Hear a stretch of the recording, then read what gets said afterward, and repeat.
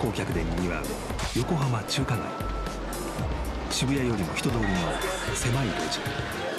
セロにとってさらに難しいステージだ。ここで果たして何を引き起こせるのか。セロがふと足を止めた。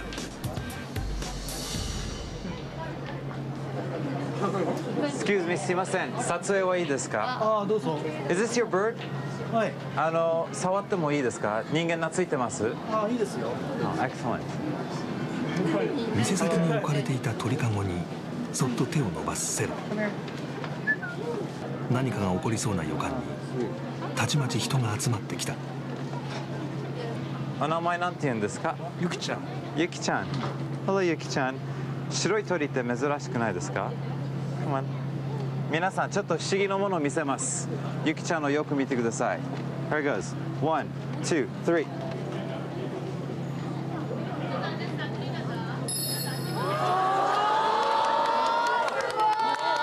Here it goes. 1, 2, 3. 大勢の目が見守る中で一瞬にしてインコが消えた。Wait.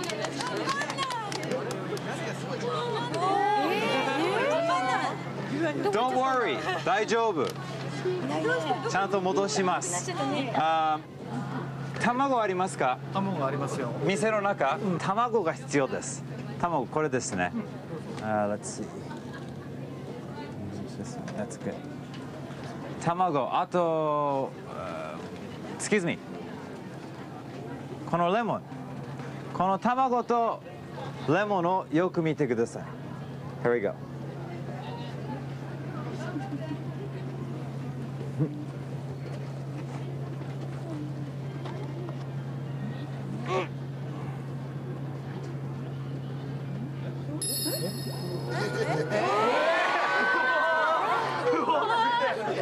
なんと手の中にあったはずの卵はレモンを残して消えた。もう一回やってあげます。今度は We need like a orange。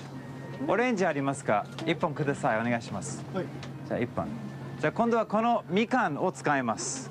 お願いします。これちょっと持ってください。そのままいいです。OK？ じゃあ皆さん、このレモンとみかんをよく見てください。Here we go。1, 2, 3。The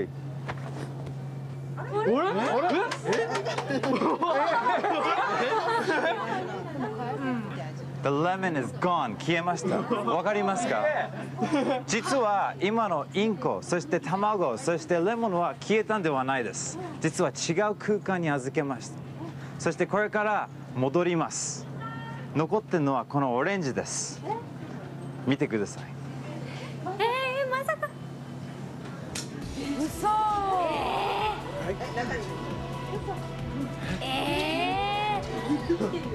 鳥も。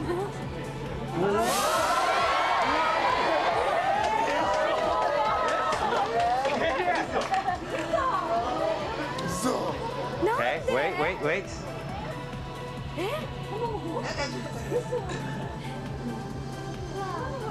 うわ。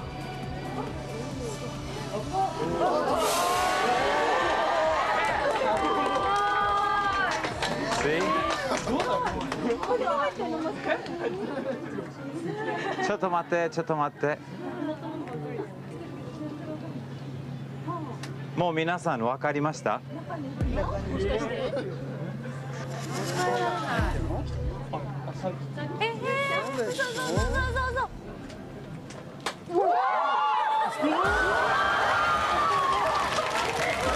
るで時を遡るかのようにオレンジからレモン、卵、そして店のインコを出した。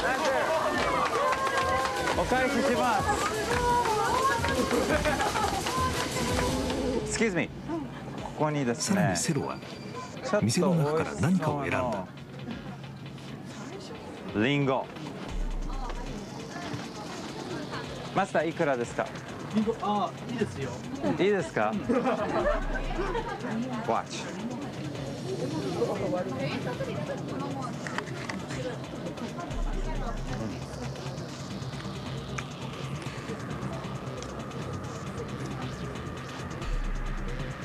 See? 赤リンゴ。